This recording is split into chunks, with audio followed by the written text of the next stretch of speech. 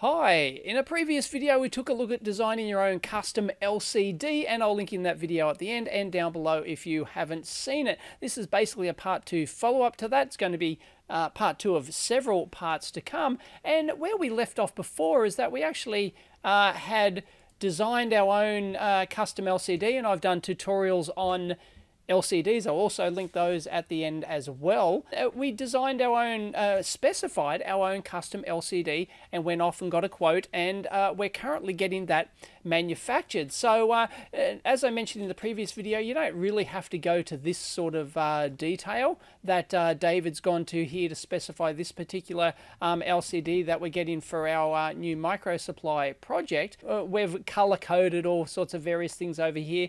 So we gave them this table to fill in here for the pin information, and they got reasonably close to what we wanted, but we'll have a look at the final data sheet that they sent us. So you don't necessarily have to go to that sort of effort to detailed effort to actually specify your LCD, but the more you specify it up front, the closer it's going to be to exactly what you want. You could almost design it on the back of a napkin with a sketch, and they'll pretty much be flexible enough to do that for you. So the next step is that we said, yep, go ahead. We paid our $140, I think it was, $140 US. This includes the tooling charge, and we're going to get 5 samples, which we haven't got them yet. So that is just ridiculously cheap. I mean, $140, including the tooling, and 5 LCDs delivered.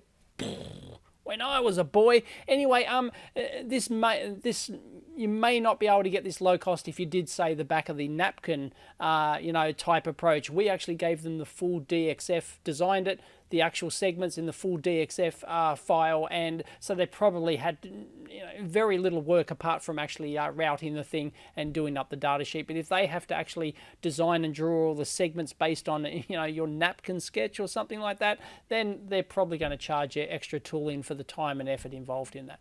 So this second part video is about the data sheet that they've sent back, because once we send them our drawing for the LCD, then they'll draw it up in their CAD system, whatever it is, and get ready to manufacture it. They will send the data sheet back to us to actually approve. They want us to, basically sign off on it and say, yep, go ahead, that's what we want, we're happy with that, go ahead and manufacture our samples. So let's take a look at that. So this is the data sheet that we've sent out. We have blanked some various things on here, and it's a multi-page one, as we'll see at the moment, but they've sent back basically the detailed dimensions, the individual segments and things like that, the specifications for it's a STN, positive mode, 1/8 duty cycle, quarter bias, 6 o'clock viewing direction. I've explained all these specifications in the previous video. Operating temperature range, -10 to +50.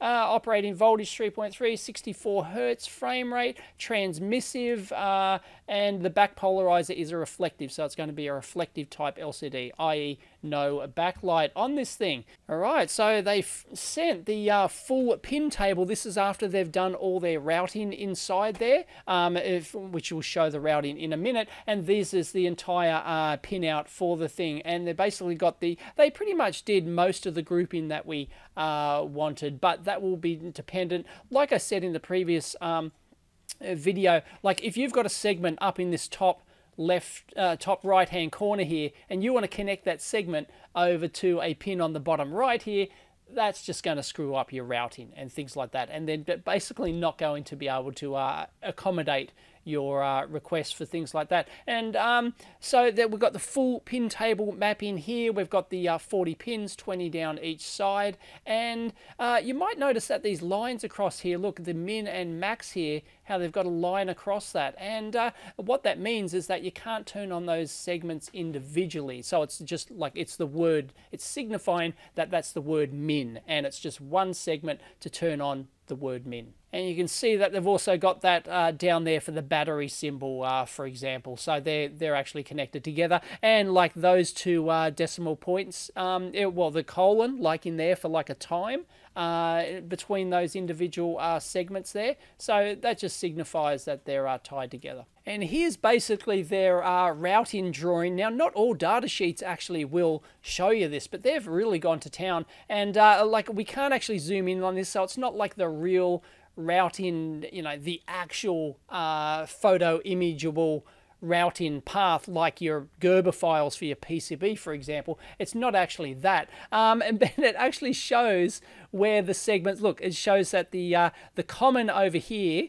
okay, goes to these pins 1 through to pin 8 there. They're our common pins, and the rest of them are the individual segments. But it basically shows you how they all tie together. And like it shows that this 7-segment digit up here, for example, is all on the one line like that, and that's how they multiplex. And you'll see that reflected in the mapping, pin mapping and segment mapping table that we saw before. But that's kind of rather groovy. It just shows how they actually do the routing inside something like this. And you know, there's a lot of work that goes into this. This is a fairly complex custom LCD with lots of segments, lots of pins, with 8 commons and like 30 odd segments as well. So it's, you know, it's getting up there in terms of being able to route this thing efficiently on just the 2 layers there.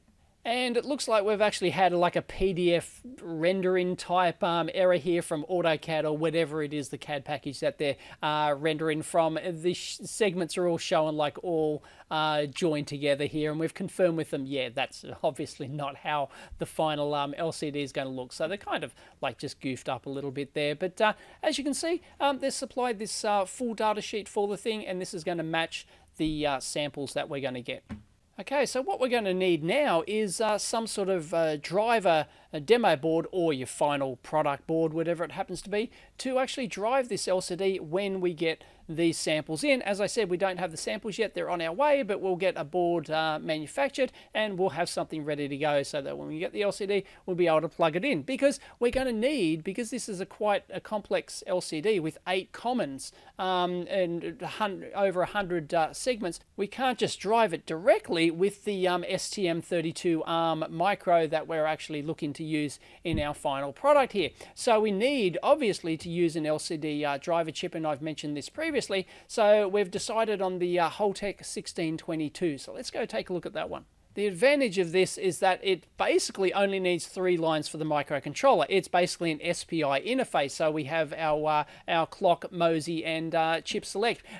This chipset can actually read the data back out, as I'll explain in a minute, but we're not using that functionality. We're just driving the LCD, and we don't really care to get any data back. That's really, in this particular product and this particular implementation that we're doing here, there's just no value in doing that. So you might as well save a line. So as I'm sure I mentioned in a previous video, that there's a trade-off between trying to either find a microcontroller, even if you can find one, that can support your particular LCD that you're trying to do. In this case, there are microcontrollers available that do have the 8 commons and the number of segments required to drive this LCD, but they typically push you into a much bigger pin package microcontroller, which usually has more memory than what you need and more other resources and everything else, a bigger, badder ass micro, that you're going to pay a lot more for it. So often it's actually cheaper to use a simpler microcontroller with no built-in LCD controller and use an external LCD controller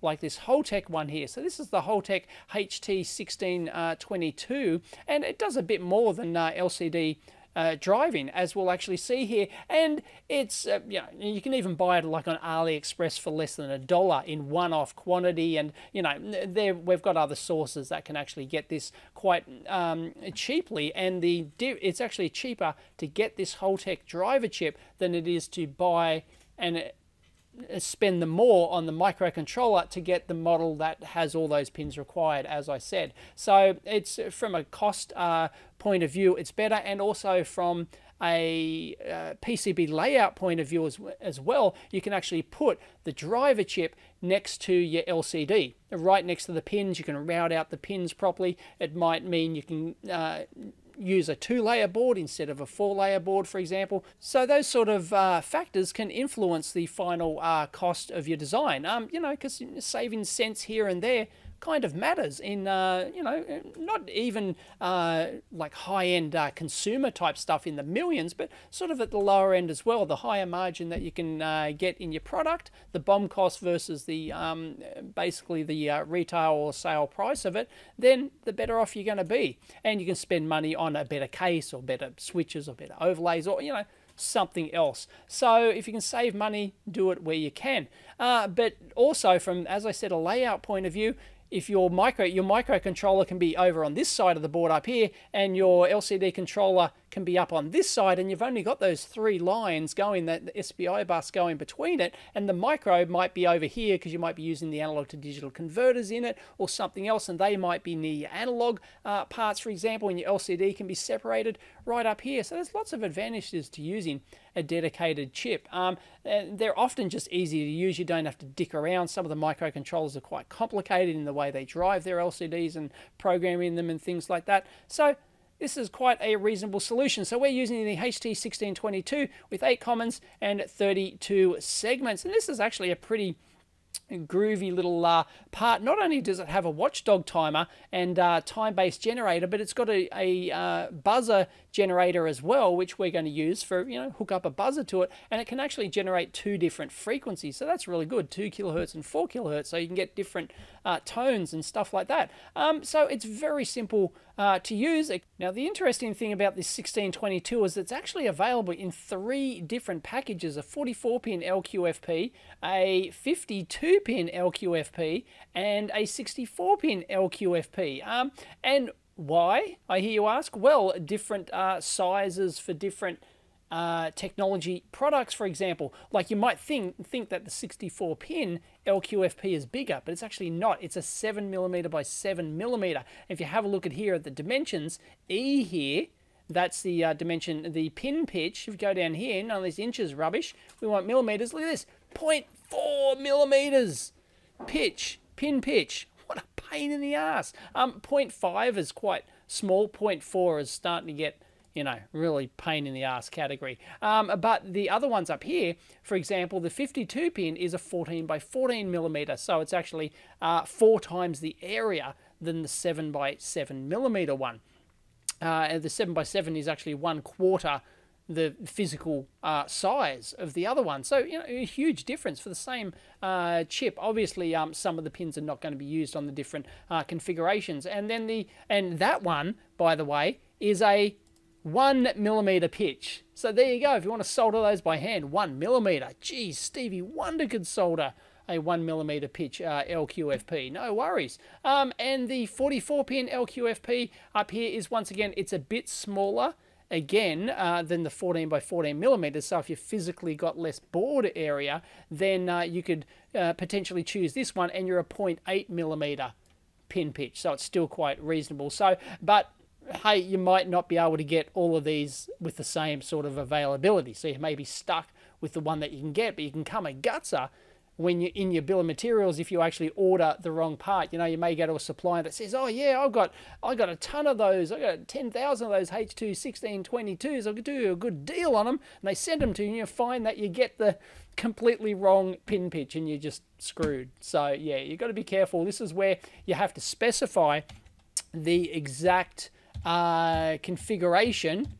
Where is it? Let's have a look. Actually, this one's further interesting in that it doesn't give you an exact BOM part, like a order in part number on here to actually get this right. So you would have to actually specify it and double and triple check with your supplier that you're actually getting the right one. Normally in data sheets like this, there's like a table that actually you know, gives you the exact orderable part number, so you cannot make a mistake, you know, with the extra digits. So it'll be HT 1622 with, you know, some weird digits on the end to order that particular package. But in this case, they don't actually have that, which is really kind of annoying.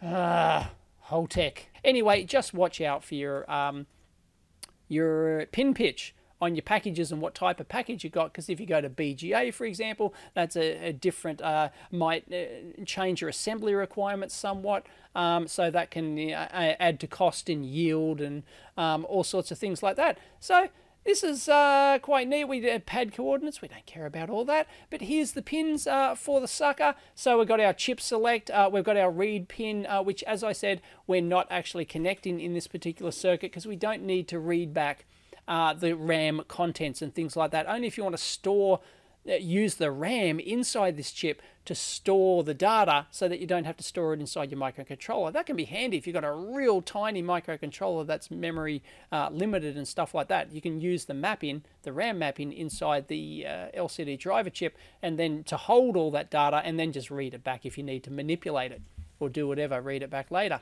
So, but you don't have to use that. You can just push out the data. So the right pin, the data, which is a bidirectional thing. We've got power, oscillate from an external clock source, so we've got a clock on that, and the LCD operating voltage, which is you generally hook up. I'll show you the example circuit in a minute. You just generally hook it up to a pot there so you can adjust it, or a digital pot if you want to adjust it digitally. And there's three unconnected pins there. So let's go down and have a look at it's got timing diagrams and all sorts of things. It's got watchdog, which can send, there's an interrupt pin as well, which can interrupt your microcontroller. That might be handy for various system applications. We won't go into that. And there's the example application circuit, and it's patented. They make you aware of that on every single page. Thank you very much. And you just put a variable resistor. It's basically just a pull-up. So you can put a fixed resistor or a pot in there. It's typically like a 10K pot or something. We've got our piezo buzzer on there. Make sure it's actually a piezo transducer, because there's a difference between a buzzer and a transducer. A piezo transducer is just a transducer. There's no built-in oscillator, so it needs the oscillator built in to either your microcontroller or this particular thing. But a buzzer actually has the oscillator built in, so all you've got to do is apply 3.3 volts, for example, and output logic high on your microcontroller, and it starts to buzz at the predetermined frequency. The good thing about the piezo is that you can basically drive it at any frequency you want, so you can get different tones and whatnot, whereas that's what this chip actually supports, 2 kilohertz and 4 kilohertz tones. But if you're driving your piezo directly with your microcontroller, then you could, in theory, just drive it at any frequency. You could sweep it, produce tones, and play music, and do all sorts of wonderful, weird and wonderful stuff. Make it talk? I don't know.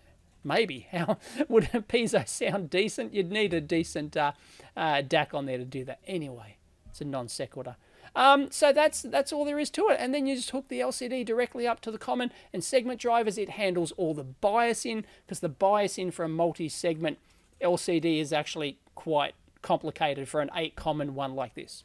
And as I've mentioned in previous videos, although I probably have to do a dedicated video on multiplexed LCD driving, it is quite complicated. They're actually multi-voltage levels like this. So this is, for example, a common, this is just a microchip application node here. It's got quite some decent information, but there are all these different voltage levels in here, and your LCD driver has got to be able to generate all these different levels, because as I've mentioned before, if you the whole idea is that you have effectively over time you want to have a net DC level of 0 on your LCD, otherwise it could potentially damage your LCD. So that's what these dedicated drivers actually take care of. All this, they generate the bias voltages, they do everything else. Beautiful. You don't have to worry about it. And for all you math nerds out there, let's go and have a look at this. I try to say maths, like we're supposed to say in Australia, but I can't say it. My tongue just doesn't let me do it. So I have to cop out and use the American math. You can actually, there's formulas to calculate what's called the discrimination ratio, which is basically your, calculating the DC values, your RMS values in there of on and off segments. And look, it can get quite complicated for a 7 segment, for a 7 common LCD like that. So, it's like I said, if you want to if you want to try and drive the LCD yourself using your own circuitry, this is all the sort of stuff you have to do. Whereas this is why you use a dedicated LCD driver chip, either the Holtec one which we've got here, or ones that are built in, multi-segment, multi-common ones that are built into your microcontrollers. They handle all this stuff and it's all taken care of for you. No wuckers. And it could even get more complicated. You might have to like bypass them with some caps as well. So that's, you know, quite significant added components to your PCB. It doesn't really cost a huge amount, but there's cost in terms of assembly time of placing the parts, bill of materials, and all that sort of stuff, not to mention the component space on your PCBs. But the Holtec we've got, it doesn't need any of this. It generates it all internally. Brilliant. So there you have it. That's just a sort of like a follow-up video, an intermediate step required to get your custom LCD manufactured. So hopefully in the third part of this custom LCD video series, we'll get the real samples back, we'll power them up, see how they work. So if you like that video and if you like the series, please give it a big thumbs up because that always helps a lot. As always, discuss down below, EEVblog.com links and all that sort of stuff. You can support me on Patreon. Links always down below. All that YouTube stuff, bell icon, do that. Catch you next time.